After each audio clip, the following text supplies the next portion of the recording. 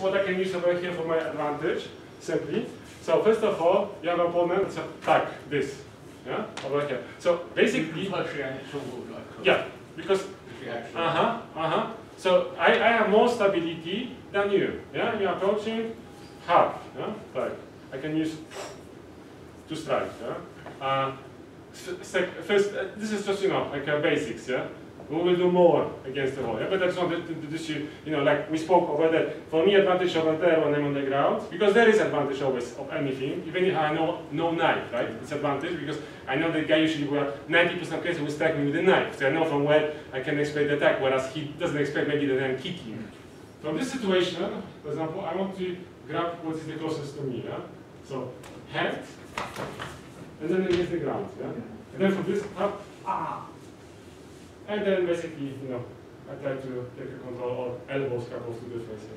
So step by step. This is just the base, yeah? I just wanted to show you. So once again, when you grab me like this, I can do many things, yeah? I can just do this even, yeah? Why not? But I can also, I can be more nice for the people. When I'm more nice for the people, I just try to, okay, this, hop. No, this one. You hold. Okay. Don't, you do. So, hop. And then, against the. So what I wanted to show you over here, you can also use this as an advantage. Yeah, sure.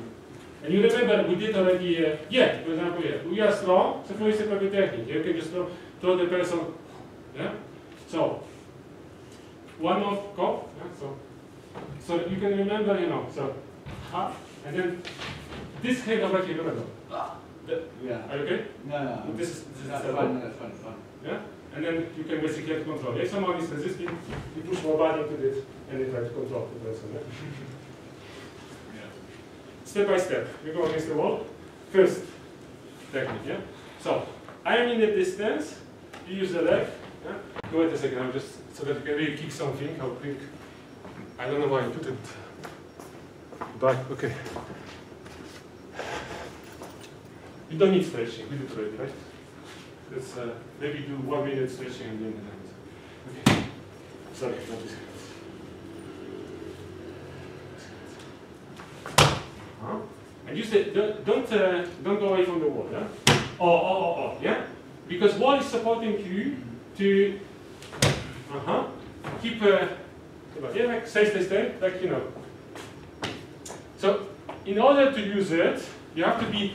Where is the weight right now of your body? On the right leg or left leg? For example, for you. On the wall. Yeah, but legs also. Remember that one? Front leg? Right leg. Not good. Because, okay. So it's good. The same idea is, stay.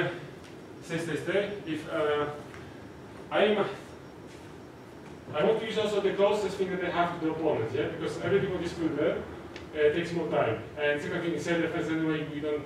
It's a technical boxing, you have to really use the cross to hit someone very strong. Here we have no cushion, so no need to be very strong, yeah? It's already sufficient that you hit where you want to hit, yeah? So, the best, I put the weight on the leg that is in the back. That one has no weight. This helps me to, quickly do the kicks, And even if I need, I can just do kick, yeah, if I need. I can do kicks. I can do even side kicks if I want, yeah.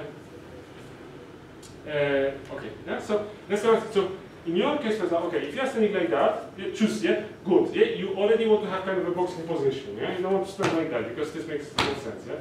So now question to you, question, let's see. Oh, cool. It's better, yeah, by the way, it's stronger. But don't, also measure probably time, yeah? So take your time, yeah? Because you go, good timing, yeah? So timing is important, yeah? Okay, first, in second, but like I said, we'll do more of wall. So, hop, elbow. And then, this hand, do you remember? And, Not right? No, stay, overhead. This hand, with this part, boom. And you push. Push.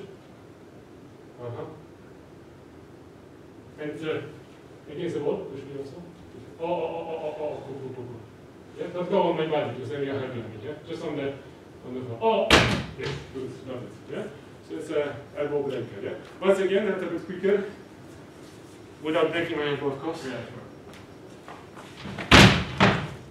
Yeah, good. Right away, I hit a bit with the face, so no problem. So basically, it's a bonus that someone will hit. Yeah, if they hit a face in the wall. And usually they will have already enough. If you start to go and take a just showed you, it brings pain. If you cannot control them, remember eyes, yes. Well, if you want to be nice for them, you can keep it in the ground. I've never been good at holds. Like any kind of like mercy grip, like the kind of submission stuff where you're like that. Yeah. I've never been. My instinct is always to do something with impact. So punch, elbow, slam. I think that never comes to me as the first thing. So it's probably something I need to practice or get. It's not a reflex to me to put someone in a hold if I can punch or elbow them. Let's do stretching, let's speak in between.